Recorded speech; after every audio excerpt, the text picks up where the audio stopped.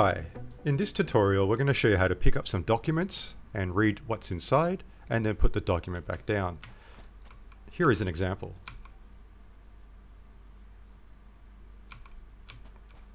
And this will allow you to put documents all around the levels, and you can put clues and things inside for puzzles. The first thing you need to do is create an NFT. It is free to do, and that will be what we put inside the frame, which pops up when you open up the document.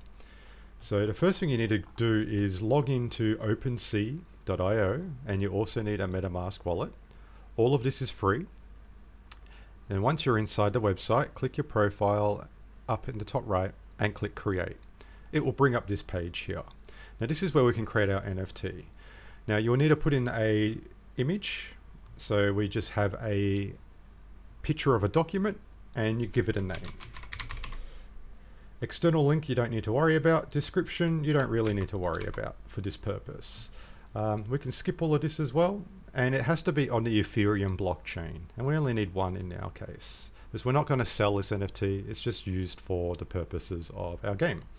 So once we click create, we just need to check that we're not a robot and click on some cars, verify, and it will process now. And once it's created, we'll copy the link and bring it into Game Maker so we can see it inside. Okay, you created a document. Fantastic. Now this is our NFT. All we're going to do here is copy the address that is given us for our NFT that we just created. Remember, this does not cost any money. Inside Game Maker, we need to bring up a frame. So if you click L and type in frame, you'll get a whole bunch of frames. In this example, we're going to use the street sign frame. In our components, we're going to select NFT image display. This only pops up for valid frames. And in the asset URL, we're going to click and paste our link of our NFT that we just made. Now when we click validate, it will process, and then it should let us put our NFT that we just created inside this frame for viewing.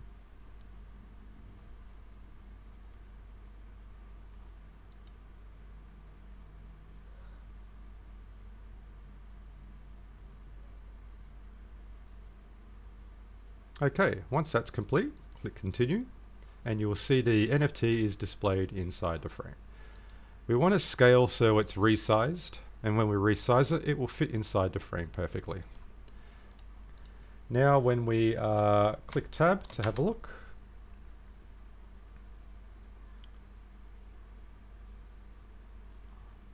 you should see our frame with our readable NFT. And this alone is good for posters and stuff around your metaverse. But what we want now is to put it to a document, so when we pick up the document, it reveals itself for us to read, and when we put the document down, it disappears. So first thing we're going to do is put down a bunch of documents. This is just an asset that we made in VoxEdit for this example. We're going to give this document collisions and gravity, so it falls to the ground when you drop it. We're also going to have a pickable component, and we want to set the offset to maybe about -1.5, or maybe just 1.5. Now that will offset it in a Z, so when we pick it up, it's further away from us. This will allow this to be readable, or show in a moment. Put opacity up to 100, and the message we want to send when picked up is doc picked. And message on drop is the same thing, doc picked. Fantastic. Now we're going to go ahead and put down a numpad for some logic. Any small asset will do, you can use whatever you want. We're not going to be seeing this asset. So we turn it invisible and we'll remove collisions. So that way it's not interactable. And we're going to go ahead and give it a behavior called active property. Active property will allow us to toggle things on and off for visibility and collisions. In this case, we want to interact with the doc picked. So we're going to go ahead, and the message to activate will be doc picked.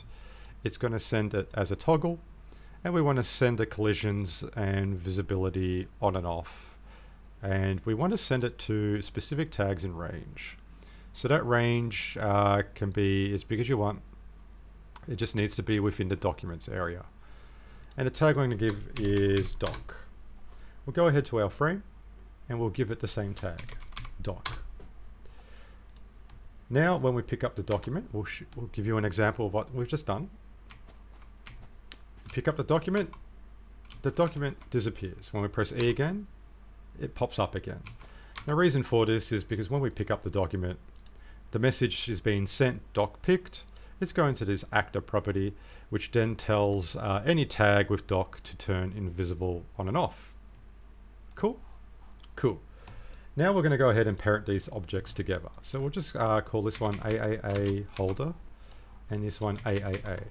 This just makes it easier for us to find in the hierarchy. So if we type in AAA up the top, you can see we've got our 2, and we want to put the document and that together. So when we move the document, that also moves as well. Cool. And all we do here is we're going to move this document in front and something like that. We're going to have no collisions for this, and we don't want to see it at the beginning. Now if we press tab, you can see we see the document. Now if we make it not invisible,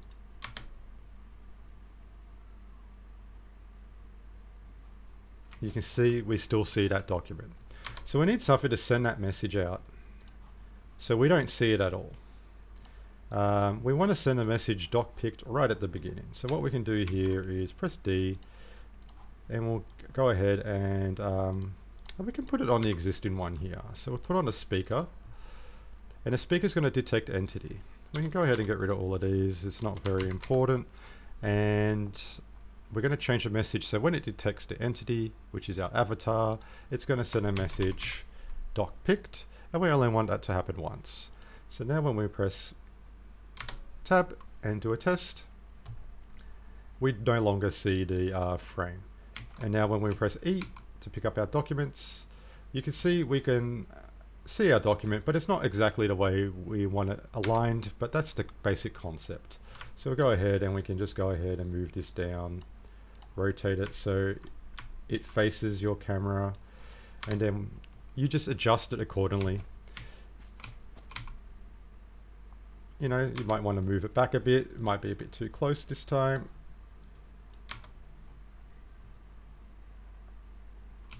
But that's how you do it. So now we have a document that we can pick up and read, and when we press E and drop it, it drops to the floor. I hope this tutorial has been useful. Have a great day.